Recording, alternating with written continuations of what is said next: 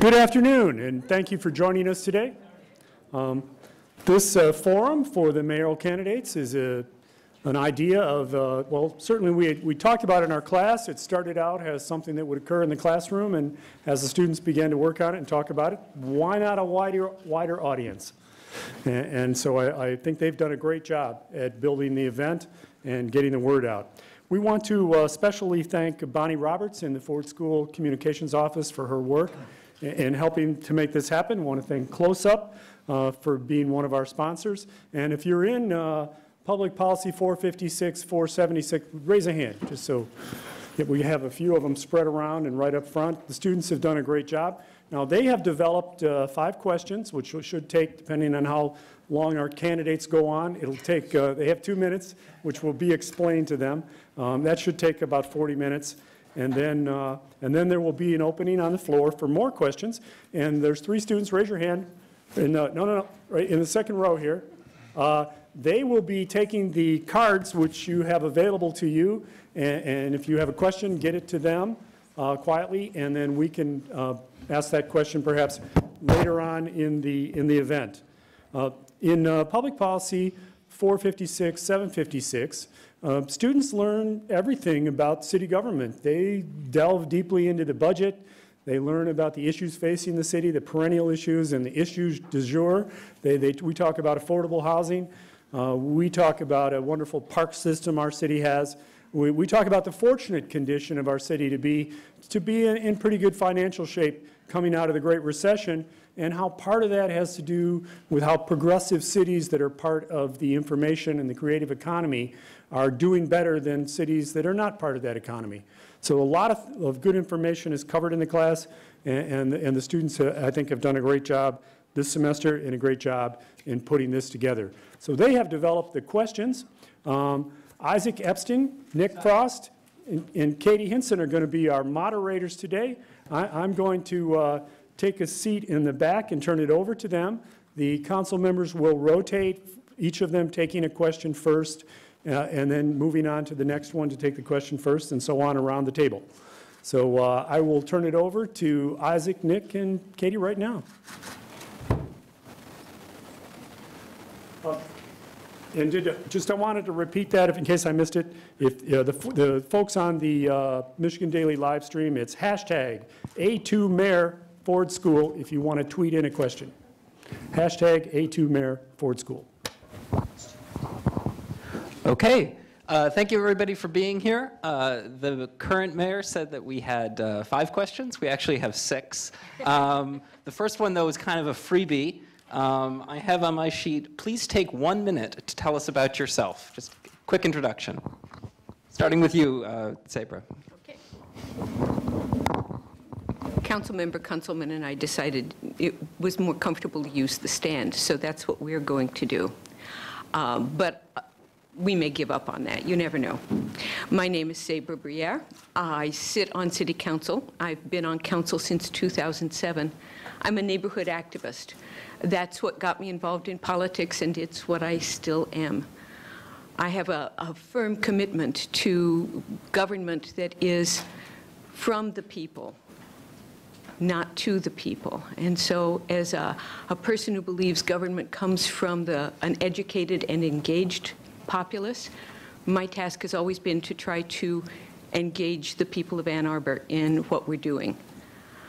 I'm still trying to do that, and it's a challenge. This is an excellent way to do it, and I thank the class for hosting us, and I thank all of you out there for attending this class, because I think that we should all take some public policy classes from time to time. I'm Stephen Councilman. I was recently re-elected to my 4th term on Ann Arbor City Council. I grew up in Ann Arbor, graduated from Pioneer in 1981, attended the University of Michigan, graduated with a Bachelor of Science in Natural Resources in 1986, spent the summer of '86 working for the City of Ann Arbor Forestry Department, and in '87 I was a driver for Recycle Ann Arbor briefly. Went back to grad school at the University of Michigan, got a Master's of Landscape Architecture, a Master's of Urban Planning, and from about 1992 to about 2002, 2003, I worked in local government. I served as an environmental planner for 6 years at Sumter Township, which is the southwest corner of Wayne County, and then rose up to the ranks of township administrator. I worked for 7 elected officials for over 10 years, and I think that is really one of the highlights of my qualifications for running for mayor, is that I know local government and I understand local government and I understand politicians and what we can do and what we cannot do within the limits of law. Local government is a book of rules, and I think it's really important that we abide by those rules. All right, we're going to try it this way. Okay, hi, I'm Sally Hart-Peterson. I'm on my first term on Ann Arbor City Council. I've lived in Ann Arbor for almost 18 years. I moved here in the summer of '96 from Massachusetts, which is where I grew up. I moved here with my husband, Tim, so he could attend the university, what was then called the University of Michigan Business School, and I had a 5-week-old baby at the time. As I said, I grew up in Massachusetts. My undergrad degree is in psychology from Williams College in Williamstown, Massachusetts, and I have an MBA from Harvard Business School. So while I grew up and was educated in Massachusetts, most of my professional career has actually been in the Midwest. In between undergrad and graduate school, I worked for Cummins Engine Company in Columbus, Indiana. And then after business school, when I moved here with my husband, I actually had to go back to work full-time, even though I had a baby. And I worked for CFI Group, which was named for Klaas Fernell International. Klaas Fernell is a noted business school professor here. And I've worked for ABN AMRO Mortgage Group, and most recently in the for-profit world, I worked for Health Media. In 2007, I became a stay-at-home mom. My kids were approaching middle school years. So I became very involved in the community did a lot of PTSO, PTO work, and then eventually decided, after a couple of years, I'd try to run for city council, and it's been a great experience. Thanks. I'm Christopher Taylor. I came to Ann Arbor in 1985, and like many of us, for the university, but like many of us, stayed because I ended up loving the city. I am a 4-time graduate of the university, 2 bachelor's degrees, a degree in American history, and a degree in law from the law school here. I am a lawyer. I work at a law firm of Hooper Hathaway downtown, where my representation mostly focuses on local individuals and local businesses. I have let's see, a wife and 2 kids. They both go to the public schools at Tappan. I've been on city council for 6 years now, in 3 terms, and my service on council has just been tremendous. I've enjoyed it wonderfully. The problems and challenges of government are, to me, intrinsically interesting, and I have enjoyed so much working with residents and colleagues on the problems and opportunities, problems that confront us and the opportunities that present themselves. I'm running for mayor largely because I love the city, and because the city is at an important time in its history, and it's, I think, critical that the next mayor have the experience, temperament, and judgment to work collaboratively with residents and colleagues and staff, of course, to work to improve and maintain the quality of life for everyone in the city. It's an important place, it's a special place, and it deserves that careful attention.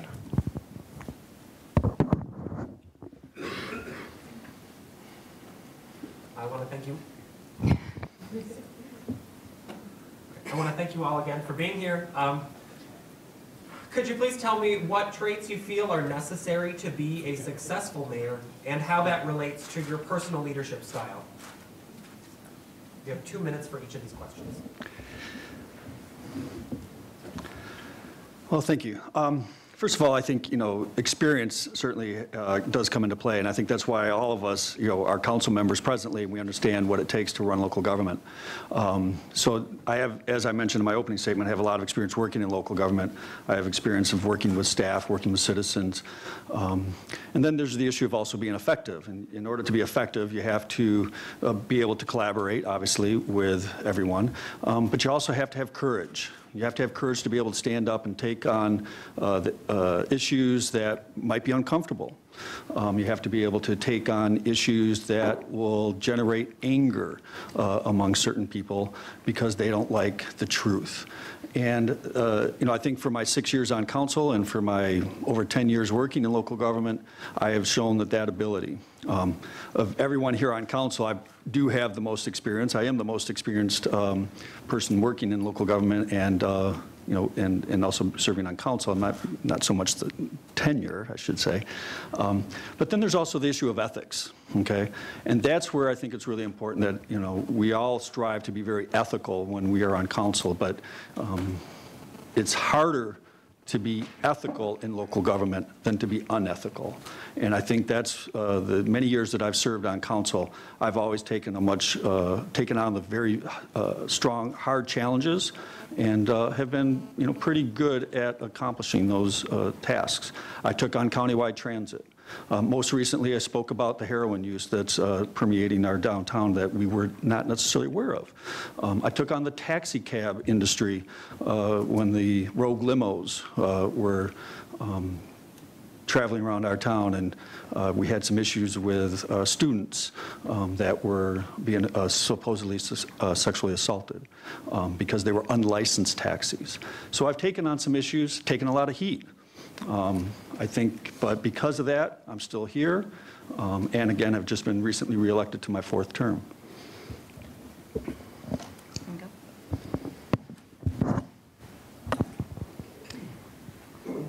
So, while I may have less experience in local governance than some of the other candidates for mayor, I do have what I feel is a lot of relevant business leadership experience, professional leadership experience, as well as leadership in the community. I feel like, I've been here 18 years. I know this community really well. I've been on the board of the neutral zone. I've been president of the PTO and PTSOs of my kids' elementary school, and also I'm a Tappan parent as well, or Tappan graduate parent, and been involved in the high school athletics as well. And so I feel like those experiences are very relevant to governing the city. I specifically think my business background, my MBA, and my training as an MBA allows me to approach the challenges the city faces from a very analytical perspective. I've always approached problem solving by looking at both sides of an issue before I make up my mind. It is so easy to be swayed by a vocal minority or and not so easy to be swayed by a silent majority. I always want to hear from the silent majority, but sometimes it's hard to uncover what's going on when you don't hear from people.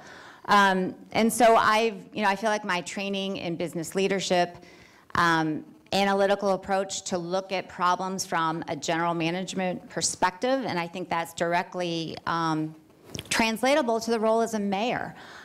Looking at the issues, looking at the city. Honestly, I think this city has what I would characterize as a business problem.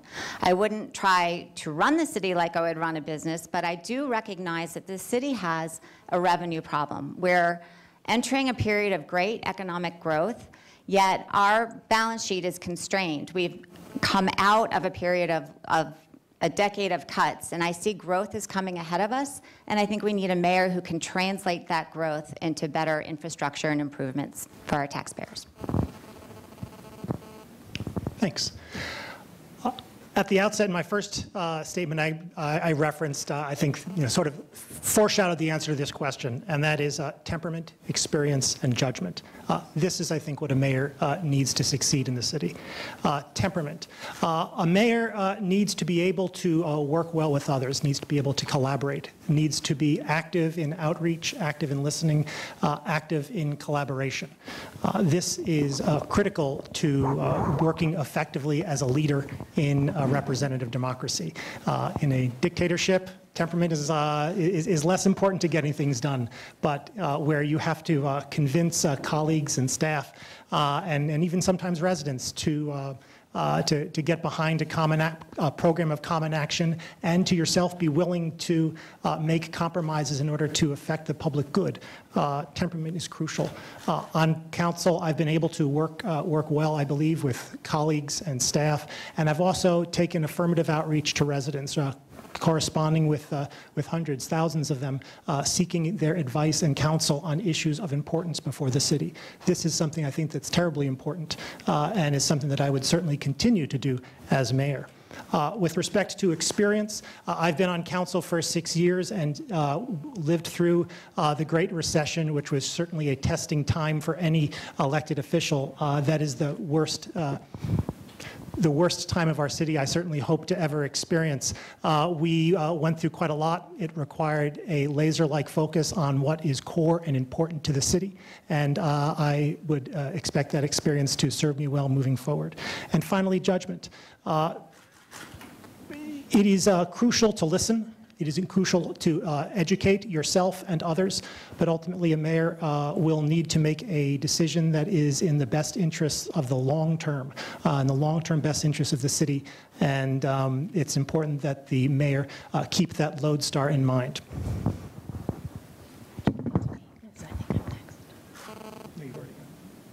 Oh, she hasn't gone yet. Sorry. Waiting for the next question. Sorry, Zabra.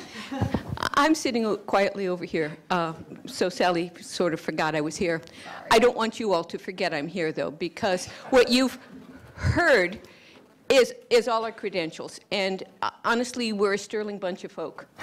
But when we talk about temperament or judgment or all the other things, I want to also talk about independence. So it's easy to talk politics in this world, and sometimes it's a lot of fun to watch politics happen. My task on council has not been to be part of a group or two groups or anything else. It's actually been to make up my own mind. That isn't without consultation. When I got on council, I was the first council member to actually actively reach out to the community routinely and ask for advice, comment, input. I meet with my constituents every week. I hold office hours, but I also meet with them whenever it's more convenient for them. This lets me touch what they're concerned about, which is so important to me, because it's easy for me to tell them what's on the agenda and for them to respond to the issues I highlight. It's much more valuable to me to hear the issues that they're concerned about. I listen actively, not just to the people on council, not just to the people on staff, but to everyone I can. And the end result of that is I learn from every person who touches me. Being on council, being mayor, these take temperament. It takes a passion for government. It takes a commitment to being calm in the storm. Those are things that I bring with me. But it also takes a willingness to admit you're wrong. And that's something that I am free to do and do when I realize that I made up my mind too early.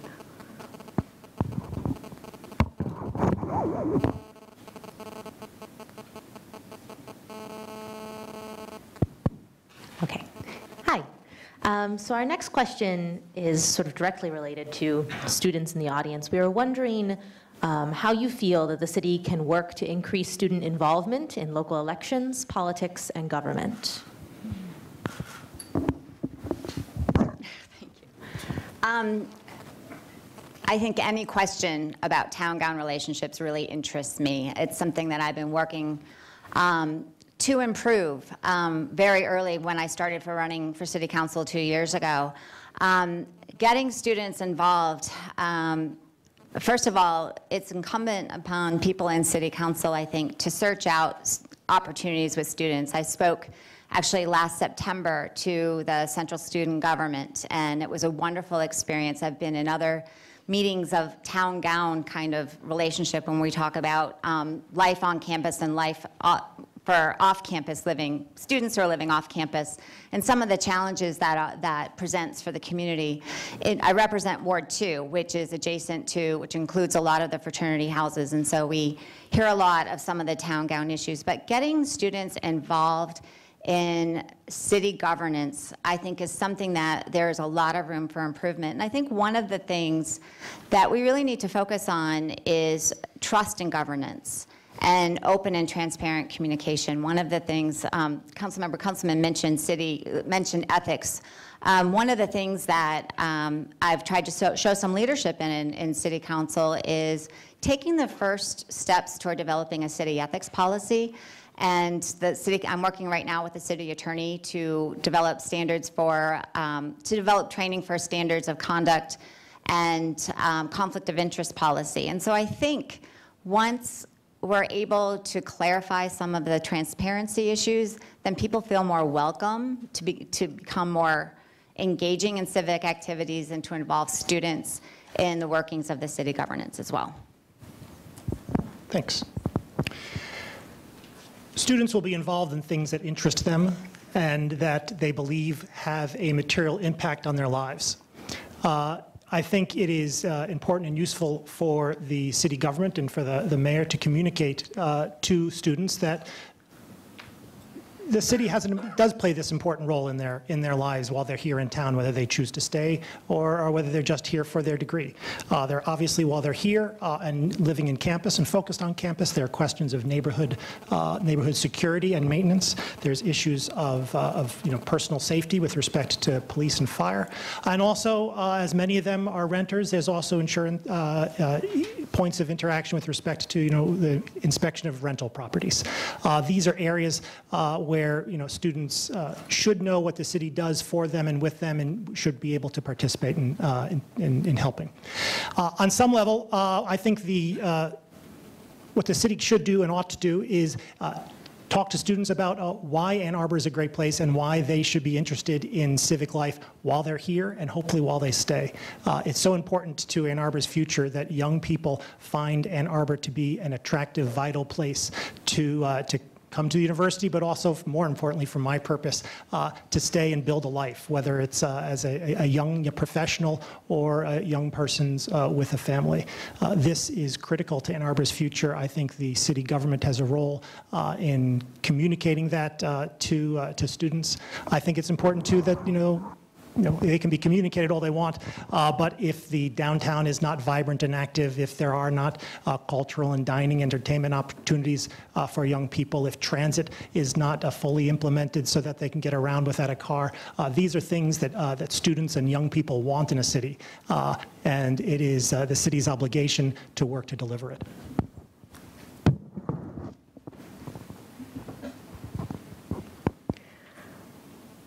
So, of course, it's not about us involving you all in local politics. It's about you all getting involved in local politics. And students are not kept out. Students may not be invited in enough.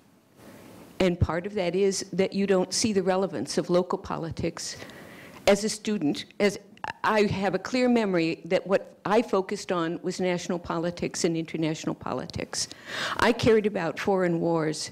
I cared about whether or not the Congress could reach a decision. I cared about what the president said. But it took me a while to realize that I should care about what was going on here. How are students engaged already in local politics? There's a large number of students working on environmental issues. They're working on those environmental issues with the city. There's another number of students working to help plan the Allen Creek trail system. Their class has taken that on, and they are working with the city, and they're working with residents. These are opportunities that students like you, like the people who may or may not ever watch this show, actually take advantage of. And that's what we want. There are students who are engaged in attending council meetings, attending board and commission meetings, reaching out and talking with members of the community to find out everything from the things that to me are obvious, like how does our recycling system work, to what do I do to get this house that I live in inspected because it's really in bad shape. Our task is to welcome that involvement, but also to think about the future of the city. Like everyone else here, including Councilmember Kunzelman, at some point I made a decision to be here. And having made that decision that this was where I was going to live, I dug in and I learned how the community worked. What made me make that decision was my perception that it was a tolerant, open, exciting, interesting place that respected education and respected my ability to do those things. Our task is to do that for you. As mayor, that's what I will be doing.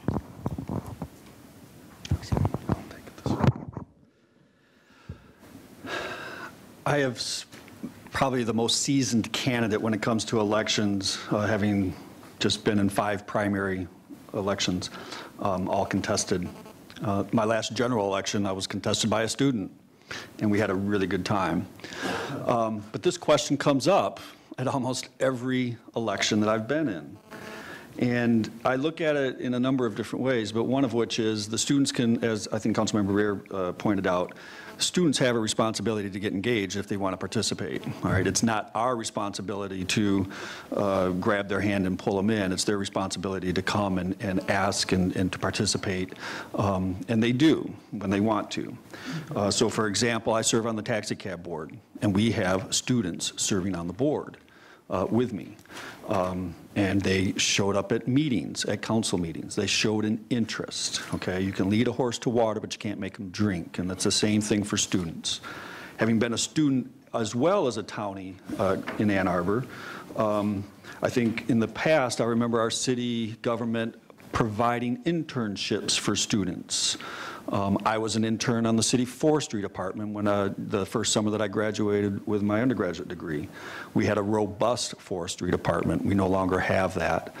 And I know that we do hire summer workers for our pools and in our park system, but not to the extent that we did in the past. And I think that's one of the things that I would do as mayor, is to try to promote that kind of opportunity to engage students into our local government. Because when you have that experience, when you work in the public sector and you feel good for working for the public, that will be an experience that you'll be able to take anywhere, okay? And it was an experience that I took. And basically, I've been working in the public sector since I was since 1986, and can still to this day, because now I presently work for the university, which is still the public sector. But students have a responsibility as well as the public. And so just to follow up on that, the chair of the county commission, Yusef Rabi, is a longtime family friend, and he was a student when he helped me on my campaign, and he's now an elected official. So I think, it shows that students can do it, and they can do it if they have the desire. So we've had a question related to this on Twitter. We've had a couple of people ask if you would be in support of moving the primary from August to a time when there might actually be some students in town. So can we just get a show of hands? How many of you would be willing to support that?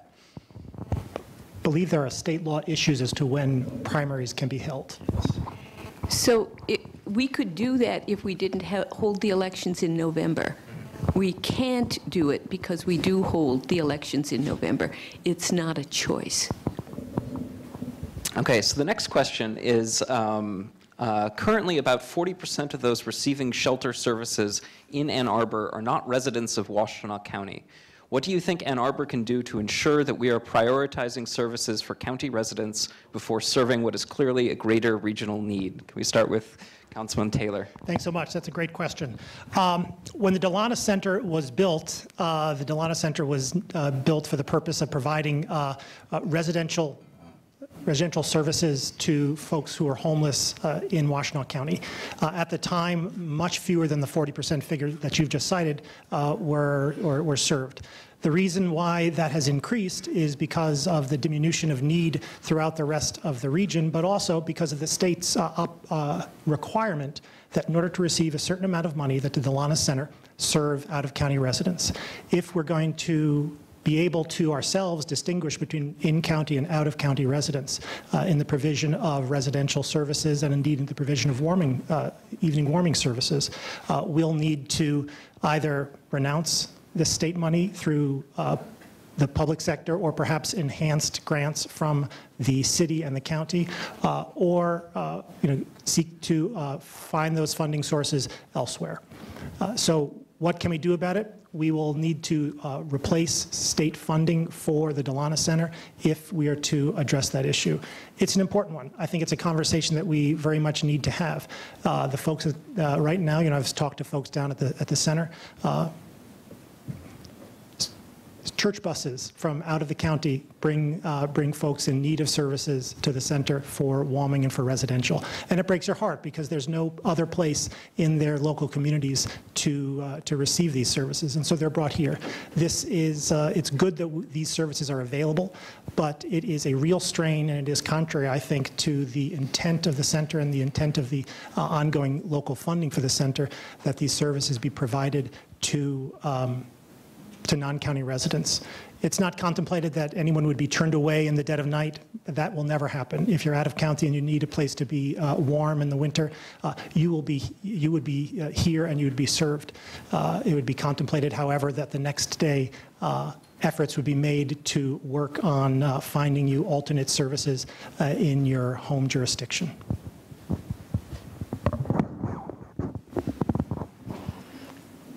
This is an interesting question, but it's perhaps the wrong question. It's the wrong question because it focuses on the people who live outside of Washtenaw County, as if somehow they were the thieves who are taking our valuable services. What they are is people who are hungry and homeless and without services in their home communities. The challenge we face is twofold. Councilmember Taylor's completely correct. We would have to reject state money in order to reject providing services for all comers. But we also have to question whether the services that we currently provide meet the needs of the community, whether providing a very small center, which is what Delanis is. It was intended to house no more than 50 people. It now houses 75. And in cold weather, it has to provide a warming service for whoever shows up, which means everyone becomes increasingly uncomfortable and, frankly, dissatisfied with the services they're receiving. Is this the model that we want to follow? Is this what our community wants? We haven't had that discussion, but we need to. We also need to talk about the fact that providing funds for those who need them used to be something that our tax dollars went to Lansing and came back to us to do. They don't anymore. Increasingly, the city is more on its own than it used to be. It's also receiving increasingly less money. The city and the county are receiving increasingly less money from the federal government to provide services for the hungry and the homeless. It's our challenge. But it's a challenge that every community in Michigan should be picking up and not leaving it to our fate to deal with. Ann Arbor does care about the people who have needs, but it's not going to be able to do this in isolation. It's a regional issue. It's not a local issue. And those who think that all the hungry and the homeless live in Ann Arbor are wrong. We have to tackle this on a regional basis.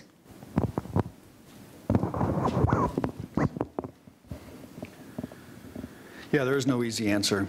It's almost like asking the state if they would put restrictions on the state appropriation to the University of Michigan to only in-state residents. All right, as we've watched the U of M go from a large percentage of in-state residents almost down to, what, 53%. There's a tie. There's no tie to the university, so why is there a tie from state funding for our efforts to provide housing for the homeless? So I think, we're kind of hamstrung there. Our hands are tied behind our backs because when you accept those dollars, obviously, they come with conditions. But what we also need to think about is that we can't just keep pumping money to downtown Ann Arbor, the Delana Center. We need to start thinking about diversifying sites. We need to start thinking about out-county areas, all right? There is no homeless shelter in the Ypsilanti area. Why are there other communities not able to help support those efforts. You know, Ann Arbor, as Mayor John Hieftje has pointed out many times, is that Ann Arbor is one of maybe 1, 2, or 3 communities in the state that actually provides general fund dollars towards this effort, Health and Human Services.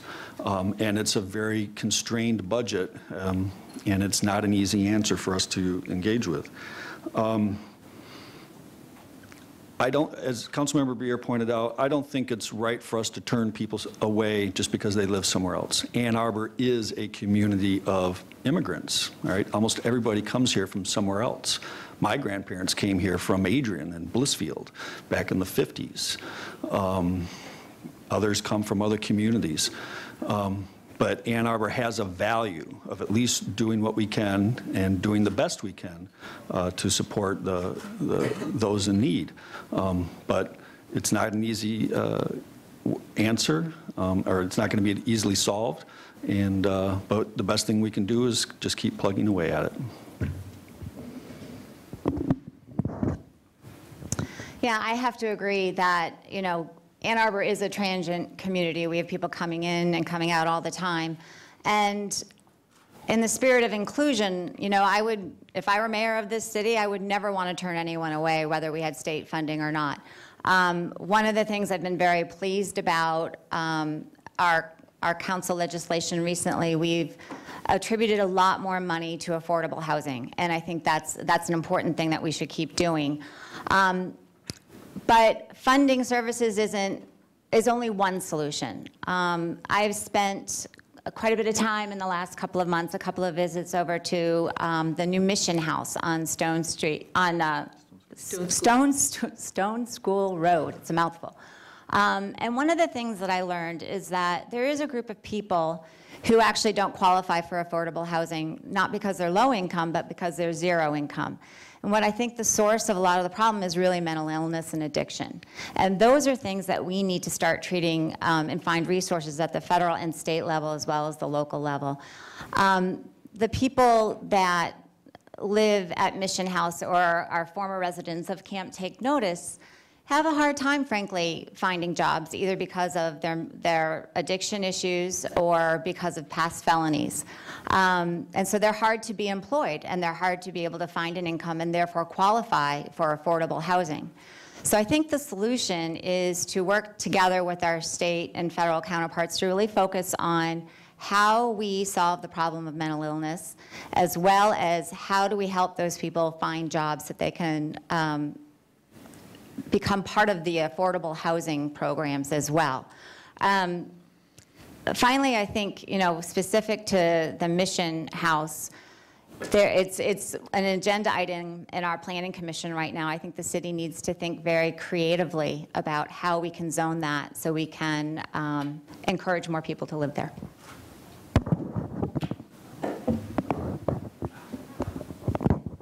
Thank you very much.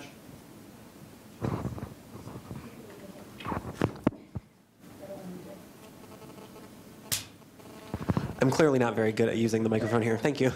Thank you for your answers and your responses. At this time, I would like to invite any members of the community who have written down questions on our note cards to hold them up so that our bachelor students can come and collect them for you. Yes, they are very eligible. The Bachelor. Our next question on economic growth. With several years of significant downtown development, do you feel there is still a need to increase development downtown and the density? Why or why not?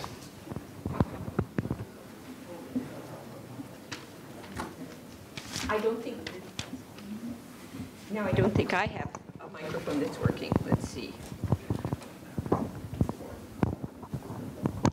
Is this working? No. Okay, this one works. I don't think that that's a perfect question either, and part of it's because it implies that we should stop having changes downtown because we're satisfied with all the changes that have happened. I don't think that is ever going to be the case. Our downtown is thriving and interesting. There's a lot more people on the sidewalk than there were 10 years ago. There's a lot more activity after 7 o'clock at night on a Tuesday than there was 10 years ago. There's been a lot of change, but I think the upside of that change has been that there's a lot more interesting activities for people to do. Those activities couldn't be supported by Ann Arbor's residents alone. Those activities require that people come in from out of the city. We could, I suppose, try to become a sleepy downtown again, but part of our efforts have been to have a vital, exciting downtown that people want to come to. To cut that off and say no more development downtown does seem short-sighted to me. The real issue is it the right kind? Is it giving us what we want? Are we benefiting as a community? Or is it just growth for the sake of growth? And so that requires planning and thought. It also requires a certain level of leadership and a conviction that you understand what downtown should be. Downtown is not going to serve our wants, our needs anymore. It's not going to provide a grocery store. It's not going to provide a big parking lot for us to park whenever we choose for free. It's not that kind of downtown, and it shouldn't be. Because all the things I need, I can buy elsewhere, and many of them I buy electronically. So does everybody else in our community. Downtown is about providing us with our wants, the things we want to do, the things we want to see, the experiences we want to have. If we don't clue into what those wants are, downtown will fail. And because, frankly, we're all a little fickle when it comes to what we want, there has to be an opportunity for something new to arrive that we want. Whether that's for us as individuals who live in this town or it's for our guests from out of the city.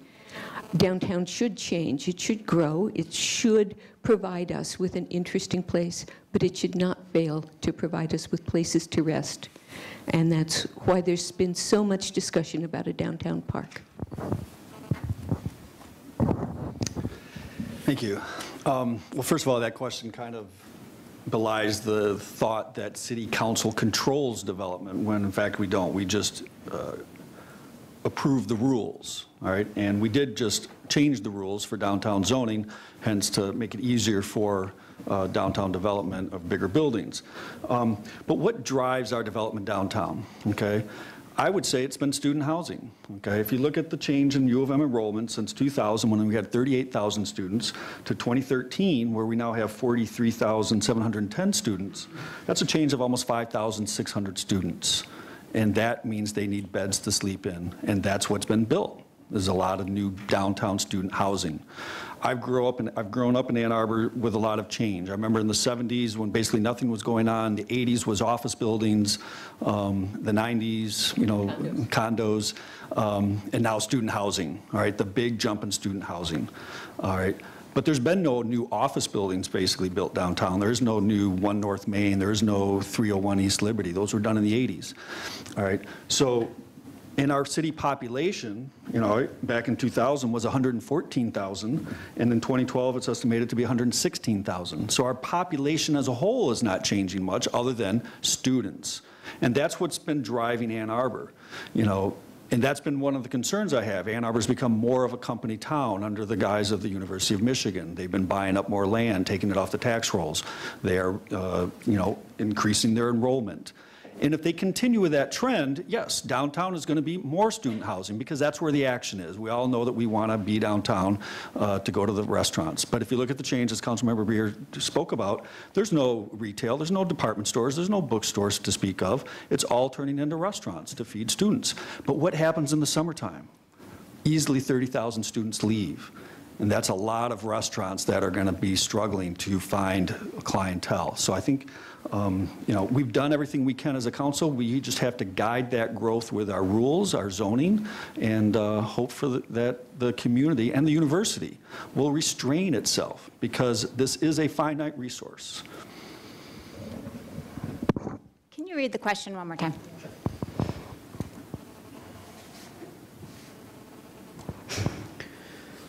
With several years of significant growth downtown, do you still feel there is a need to increase development and density?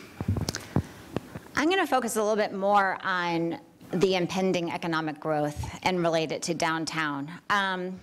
Growth is happening, and we've heard that property values in Ann Arbor have increased over 6%. We've heard that 12,500 jobs are going to be coming to the county in the next 3 years. I want those jobs to come to Ann Arbor. But we need to make sure that we have the infrastructure to support those jobs, whether they come downtown or they come to the business corridors. One of the things that City Council has said in the last 2 years in our breakout groups is that economic health is a priority. But I quickly found out that in our city budget, we have no staffing or funding specifically or solely dedicated to economic development. The county does have economic development. The DDA does economic development, but they do it just for the downtown. Spark does economic development, but they do it for the county. So I took some leadership here and I formed the Economic Development Collaborative Task Force with the DDA and Spark to figure out what should the priorities be to take care of the whole city with regard to economic growth and economic development. And one of the things that we realized is that, yes, the downtown is thriving. It's a wonderful place to eat, work, and play. The downtown belongs to everybody, students, millennials, empty nesters, families, and visitors. And we need to keep it. We need to make sure that it continues to thrive. But I also look at the business corridors. I look at North Main Street, and I see that it's very underdeveloped. It's kind of an eyesore if you're coming from M14 heading to downtown. And I see that as ripe for opportunity with the right kind of economic policies to stimulate development where we could grow more, where we could develop it for multi-use, to have more office space, to have condos, and really make that area more symbiotic with the river uses as well. Thank you.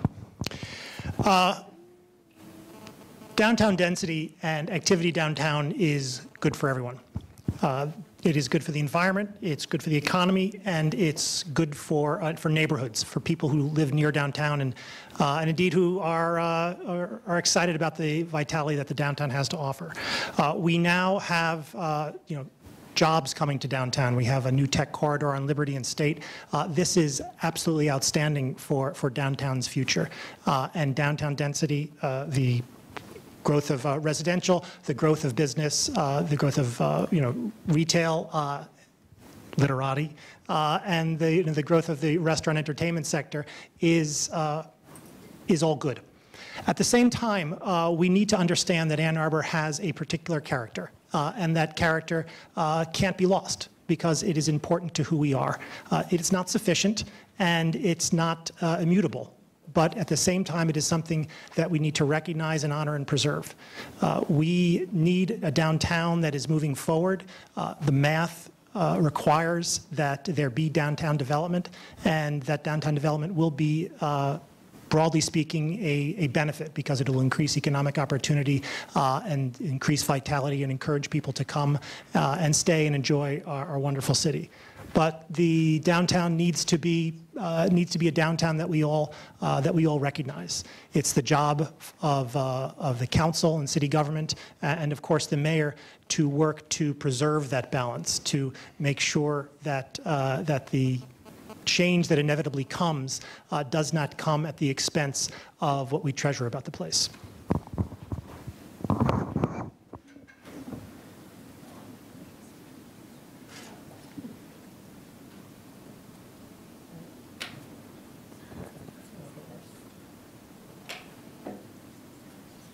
The microphones are a great idea.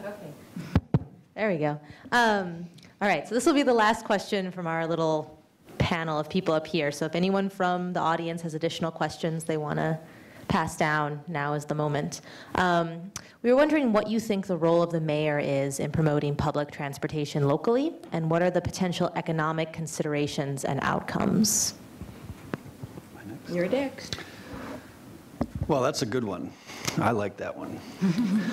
Because you used the word locally, all right? And as mayor, I think it's important that we stay focused on mass transit serving the masses.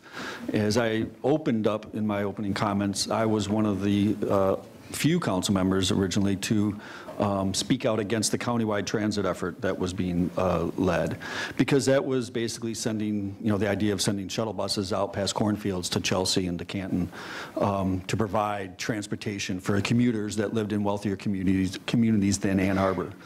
Ann Arbor does a very good job at supporting its transit system because we have a perpetual millage. All right? We're one of the few communities probably in the state that has a millage that provides for mass transit. I would reckon to say that we probably have a better mass transit system than the city of Detroit because our buses run on time. I would also suggest that we need to, support that. It all ties into the downtown density. It ties into economic development, and it certainly ties into assisting those of lower incomes. I represent the side of town that has probably the largest geographic area of low to moderate family incomes over by Packard and Platt, and transportation is extremely important.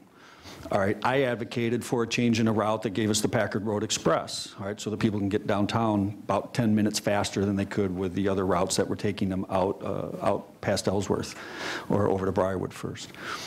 As mayor, again, we need to support local transit. We need to make it so that it's making sense. And we have to have trust in the system, because that's one of the things that we found is that when we start talking about trains to Howell and Brighton, to communities that have no interest in helping to pay for it, or commuter rail to Detroit, when we have city of Detroit went from 2 million people down to less than 700,000 or so, it doesn't make a whole lot of sense to a broader range of people. In order to support local transit, we have to have lots of trust among the electorate, among those that are paying the bills, to help fund it, okay? Because you got to remember, not everybody rides the bus, all right? Only probably, less than 20% of the people are actually using mass transit on a regular basis, but yet we all need to help pay.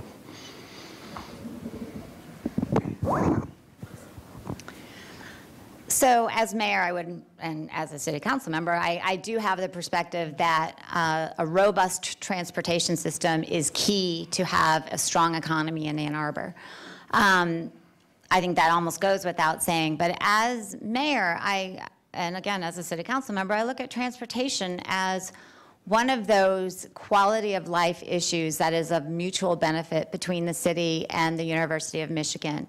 And I know as Jim Casteva is in the audience here, Director of Community Relations, we've had some dialogue about the connector study and what that means to U of M students, faculty, staff, and what that means to the city. And it's something that I think we need to explore cautiously together in terms of what that means to providing a robust transportation system. Again, a piece of quality of life that's of mutual benefit to both the university and the city. I also want to speak a little bit as a resident. On May 6th, I'm going to go to the polls and I'm going to vote either for or against the transit millage. And I want to be clear about how I feel because, and I'm saying, I'm leaning towards supporting it right now, but I'm a little bit still on the fence. The reason why I would support the millage for the expansion of the 5-year plan is because I do believe, in the first place, that urban core and making the connection between Ypsilanti, Ypsi Township, and the city easier, and expanding those routes so we have fewer cars on the streets. It's better for the roads, it's better for the environment, and it leaves more parking spaces for Ann Arborites downtown. I also think we need a robust transportation system to help those who can't drive, those who are elderly or have disabilities, and I think we need to expand services for that. But I live in a ward where there's quite a bit of opposition to the transit millage, and on April 29th, Councilmember Lum and I are hosting a Ward 2 meeting, and we'll hear from the AATA, and I want to hear from the opposition. I want to hear how the RIDE leadership is going to respond to some of the opposing questions from my ward before I endorse. Thanks. As mayor, it is the mayor's task, I believe, to advocate for public transportation. Public transportation is an unalloyed good. It is good for the economy. It is good for the environment. It's good for the residents' quality of life, whether you're a senior, whether you're a student, whether you're a worker without a car, whether you would never ride a bus in a million years. The decreased congestion, the decreased parking, it is an unalloyed good. And I think it is the mayor's obligation to advocate for it. I believe that the since the millage has been raised. I believe that more buses more often is a good, and I am a hearty supporter of the upcoming millage. I believe that the 5-year plan proposed by the AAATA is going to expand services in Ann Arbor for Ann Arbor and will serve our community ably and nobly. I think also the mayor has a role in supporting and moving forward the conversation about expanded rail service to the city. Expanded rail is something that Ann Arbor's future requires. It requires better transit between major cities, better Amtrak service to the city, and I believe in order to optimize our potential, we're going to need commuter rail to the city. Folks from the west, from the north, coming into town, not driving, coming into employment centers. This is great for us all, and we should do everything we can to support it. There's been some question and controversy about where a potential station might go, how it might be funded. There's a study undergoing right now. For my part, I am open to where the station lies. The federal government is telling us where they believe the optimal location of the station to be. I'm not an engineer. I'm listening to the traffic engineers. I listen to expertise. When that space is identified, when the federal government says, we will help you pay for a station at this location, provided that the financing all works, and of course it's going to be done at the time, and we'll see what the ultimate plan will be. The introduction of meaningful rail to our city is going to be a watershed moment for us, and I believe it is the mayor's duty and obligation to advocate for it. On council, I just say what he said and let it lie, because he's right. It is the mayor's obligation to advocate for public transit. But there's more than that. Public transit is not a local issue. Public transit is a regional issue. It's about people coming to Ann Arbor, people leaving Ann Arbor. It's about the relationships between the various communities in Southeast Michigan. And it's about the fact that some of us don't live right next door to where we work, or where we want to go out to eat, or where we want to go to the theater or the opera or the museums. The more we can provide alternative transportation to the people who live in our community for their use as they leave our community, the better service we're doing for everyone. If that also means that the people who live outside our community have better transit here to come to work, to come to eat, to come to play, to come to the museum, to go down the Huron River in a canoe, to rent a bike, well, this is also a real good, a true good that we should be embracing. It is the mayor's obligation to see the big picture, to look at the entire issue from 360 degrees, maybe 720 degrees, because you should look at it from the top and the bottom and all sides.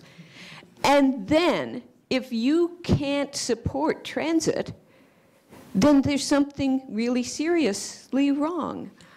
Now, one of the issues that's come up is about trust. Trust between governmental organizations, and trust is something you build by positive relationships.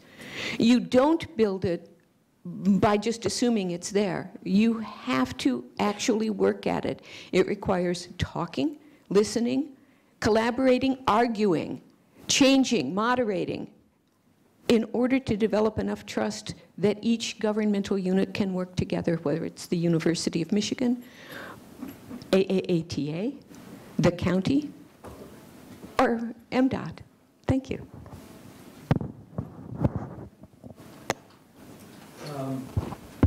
Okay, there we go. That didn't take too long. Our next question comes from Twitter. In December of 2012, the City Council passed an ambitious climate action plan. Do you think that the climate action plan is feasible and realistic? And what will be your priorities in reducing emissions and promoting resiliency as mayor? Am I first?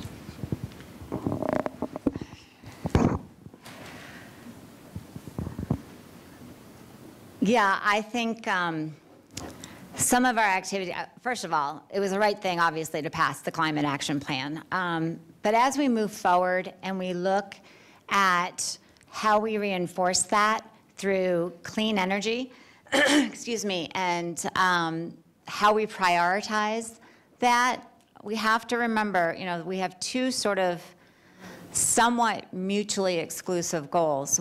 On the one hand, we all want to be clean and green and have clean energy, but it is more expensive energy. The other hand, we need to be fiscally responsible as well. And there was also a vote last fall about, for example, that we should recommend to the pension board that we divest from fossil fuel companies. And I actually was one of two people who voted against that because I felt like it was sending the wrong message. It would have been purely a symbolic message to the pension board. It would not have done any damage to the fossil fuel companies.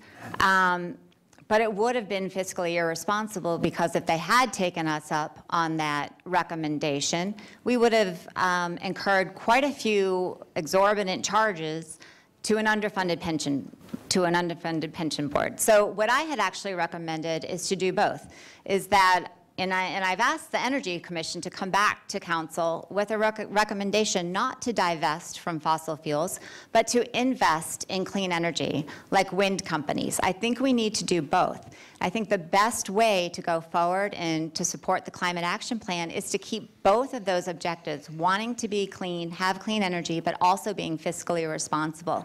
I think we need to do both, but we need to be very cautious about how we move forward. Thanks. The Climate Action Plan is ambitious and very long-term and aspirational, and I'm delighted that we have passed it. What the city, I think, needs to do is undertake, short, immediate steps and keep working towards longer goals. Immediately, we can, I believe, advocate for an expansion of the PACE program. The PACE program assists currently businesses in making their homes, making their buildings more energy efficient. This is something that through this particular program is excellent for businesses and commercial enterprises. We need to expand it. I need to work also to work with our legislators to make it available to local residents. We also, I think, need to seriously explore things such as community solar to encourage the use of community farms, solar farms to expand renewable energy even in sunny Ann Arbor. We also have an opportunity, I believe, the city has done a great deal on its own for renewable energy. But so much of the city's carbon footprint, is in the residential sector, is with the populace, and the city doesn't have obviously direct control. It doesn't affect building codes or things like that. But what the city can do is it can educate and advocate, and it needs staff in order to do that. There was a request from the Energy Commission for the council to move forward to invest in a staff member to advocate and educate the public about how they can best conserve energy, how they can best utilize renewable energy. I'm delighted to support that. I believe that this is something that is a public good that we need to do for ourselves. We need to do for our, for the people that will follow us. Working on this issue is of vital importance. We can't do it without resources, and so I believe that the city ought to spend some money to get it done.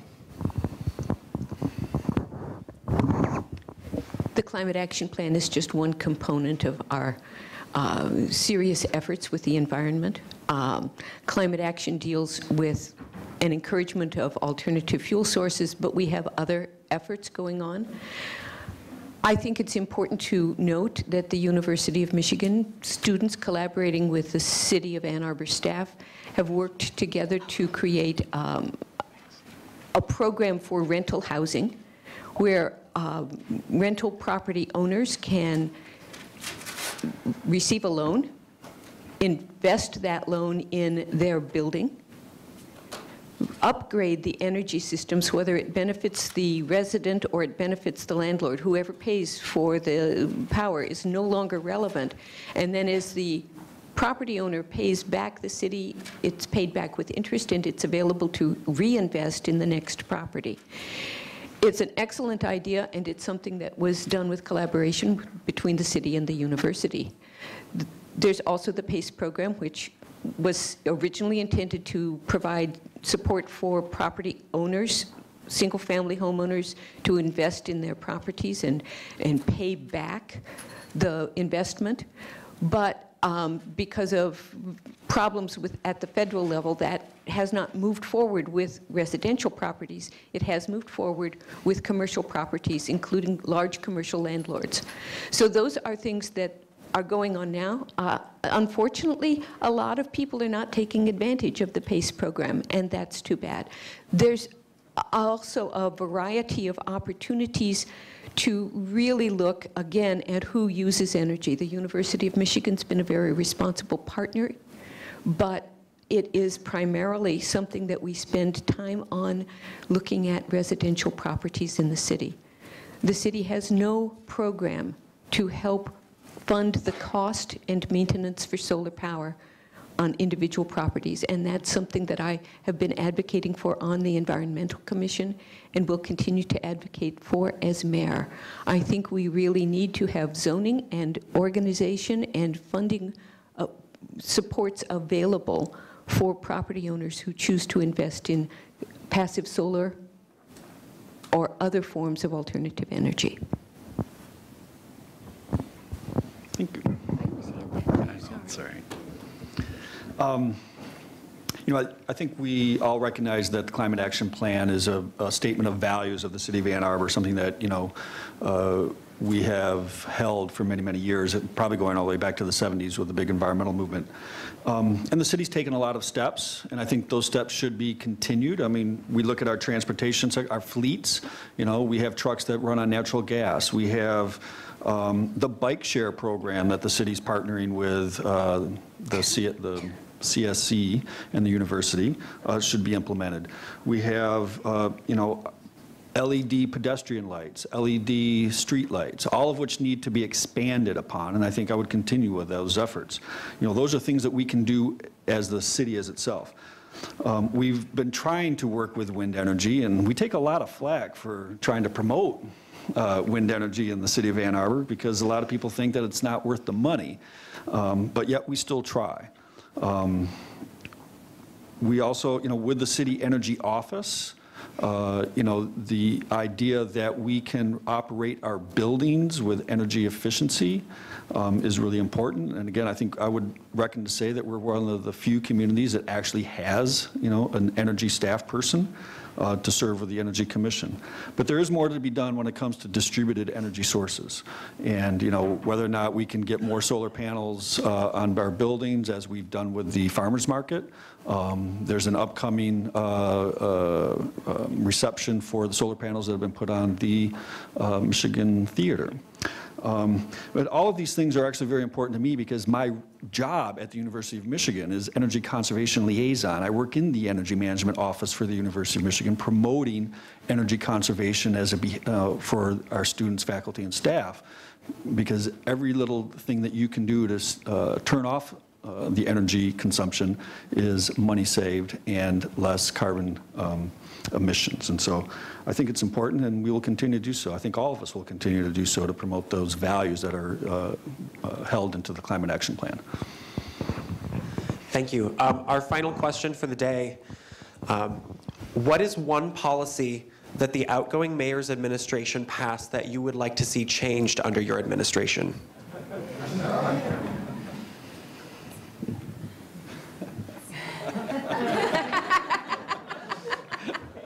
Leave the room, please. Is this now off? Here, the other one. No, it's back on. You know, I think this. This is really a question about the outgoing administration and one's views about the outgoing administration. I believe that, and you know, with him in the room, it's a little embarrassing to say. But I think the mayor's tenure with the city has been extraordinarily good for the city. When he came in 2000, the city's bureaucracy was shocking. The union contracts associated with the provision of services were unwieldy. there could be a water main. There could be a water main going on at, broken at 2 in the morning, and you need to wait for the guy who's authorized to use the big wrench to come in from Dexter. This was no way to run a railroad, and under the mayor's leadership, this has changed. The city went down from 1,000 employees to approximately 750 or so before the Great Recession. We had cuts afterwards, but nevertheless, if those changes had not occurred during the course of that tenure, we'd have been in desperate straits. I think too that the work downtown and the creation of the D1, D2 zoning regime for the downtown has poised the downtown for vitality and development. Back in 2000 before, the downtown was more tenuous. Right now, the downtown is thriving, and it is one of our primary competitive advantages. That sort of regularization of the process, I think, also is something that we can and ought to thank the mayor for. I think, too, that the city's focus on environmentalism is something that has been sort of in the DNA of the city for quite some time, but has really been institutionalized and made something as the ordinary course of business under the current administration. I think these are all good.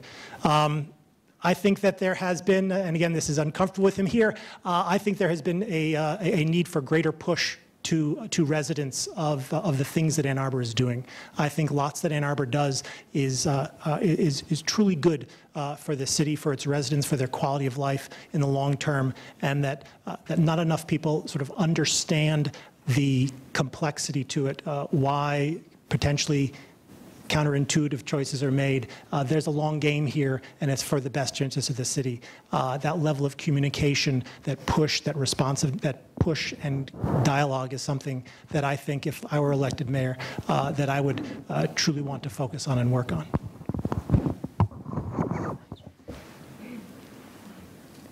The mayor's been mayor for 14 years. If none of us disagreed with any of the decisions the council had made in those 14 years, well, then we weren't paying attention. And we were, some of us, on council for the last 7 years. You took a year off, yes. So we participated either on the side that won or the side that lost on those disputed issues. That's the way politics works. Do I think there are things that the city could do better? Absolutely, and one of those is and remains communication.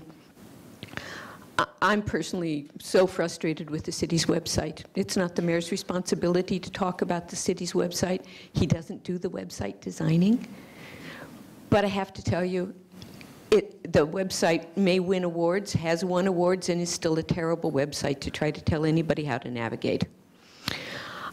I've been frustrated with the Office of Communication. It's really good at issuing press releases that don't tell anyone anything valuable.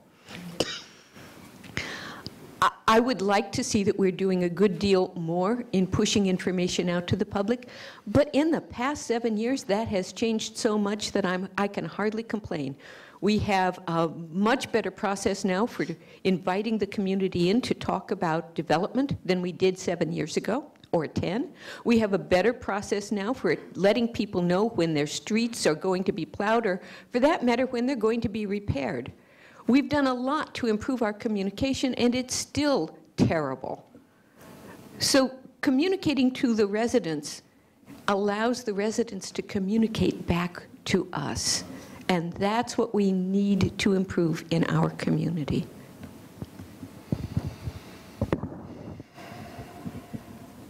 Well, John, I'm going to say things I've already said to you before, so there won't be anything new. I've been, Mayor John Hieftje is probably the most ardent critic serving on city council, and I'll leave it at that. But when we talk about the mayor's policies, I have already worked to dismantle or change some of those policies over the years. I was one of the very strongest critics of the percent for art ordinance, which did get amended with collaboration from my colleagues. I was the ardent opponent to countywide transit, okay, that, again, led into the face of Mayor Hieftje's efforts to promote countywide transit. I led the effort for the reform of the DDA ordinance, against significant opposition among council members and John Hieftje's supporters. I led part of the effort for against the Fuller Road Station, which was nothing more than a parking structure with a bus stop for the University of Michigan. I had been advocating the sale of the Y lot. After 10 years, we finally were successful in selling the Y lot, and I know John was very supportive of that towards the end, but it took a long time to get that debt off our books. I sponsored a resolution opposing the appointments of city staff to boards and commissions, particularly putting a city staff person on the Ann Arbor Transportation Authority. That's where it gets back into this issue of trust. A city staff person who doesn't live in the city, all right, should not be representing the citizens of Ann Arbor when it comes to putting a millage on the ballot. That's part of the distrust that I spoke about earlier. But the biggest thing that will be changing, and one reason that I'm running, is that when you go through a change in political power, all right, and back to my reference to how I worked for 7 elected officials for 12 years, the last 2 years of that were under a different supervisor, and that township supervisor got recalled because of the political power struggle that took place within the community. And that political power struggle is taking place here and now. We're going to watch it as part of this campaign and part of the campaigns that take over this summer.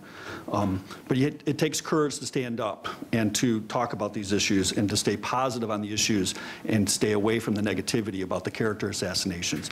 If anything, that's probably one of the reasons that I'm running, because we need to diversify our boards and commissions. We need people on the DDA that are thinking about the community, not just the downtown. And I think that's the important thing. We need people on the AATA that are thinking of the community, not people in Chelsea and Canton. And that's one of the things that I'm bringing to the table, and that's one of the things that probably scares most of John Hieftje's supporters, that there could be change. And with that change will be diversification and a focus on our neighborhoods, because our neighborhoods have not been getting the attention that they need over these many years. Before I answer the question directly, I do want to acknowledge the component of this question that is about the outgoing leadership. And I do want to say that in the last 10 years, the economy's been tough for a lot of people, not just in Ann Arbor, but elsewhere. And I think the mayor really did lead us through those tough times, having to make some tough cuts with some quiet confidence that really was stabilizing for the community. Granted, we did have University of Michigan here also offering stable employment, so the feeling of that Great Recession was alleviated through that. But I do think the mayor's done a great job in the last 10 years just leading the city with that quiet confidence. That said, the one decision that I guess the question of would I undo it or wish he hadn't made, and I'll be very candid, it was the veto of the repeal of the pedestrian crossing ordinance. That was something that, again, I approached that issue, and it came back onto the table with the death of a University of Michigan student on Plymouth Road, right adjacent to Ward 2. Again, city council members and I heard an outcry from the community about doing something about the pedestrian crossing ordinance. And I looked at both sides, I met with the opposition, and I really felt like we were on the same page in terms of the goals. Everyone wants pedestrians to be able to cross the street safely. But I think what got commingled were issues of pedestrian rights with pedestrian safety. And when I look at the practical challenge of 70,000 people coming into Ann Arbor from outside Ann Arbor every day to work in Ann Arbor, moving traffic in and out quickly is imperative. But we have to be careful and pragmatic when we talk about pedestrian safety, and we need to look at other solutions other than requiring cars to stop for pedestrians waiting on the crosswalk. So that would be one decision that I would like to revisit.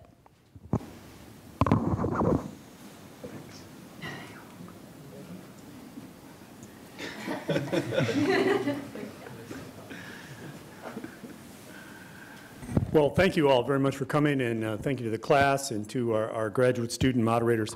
Students, I would like to note that you have the perfect ability to participate here.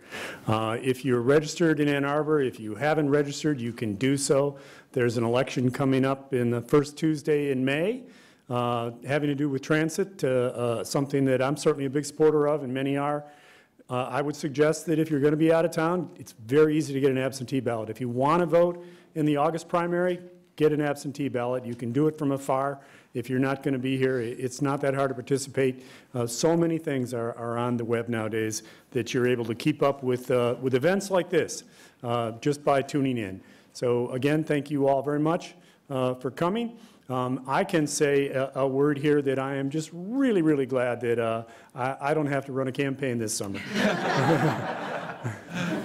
Take care, and again, thank you.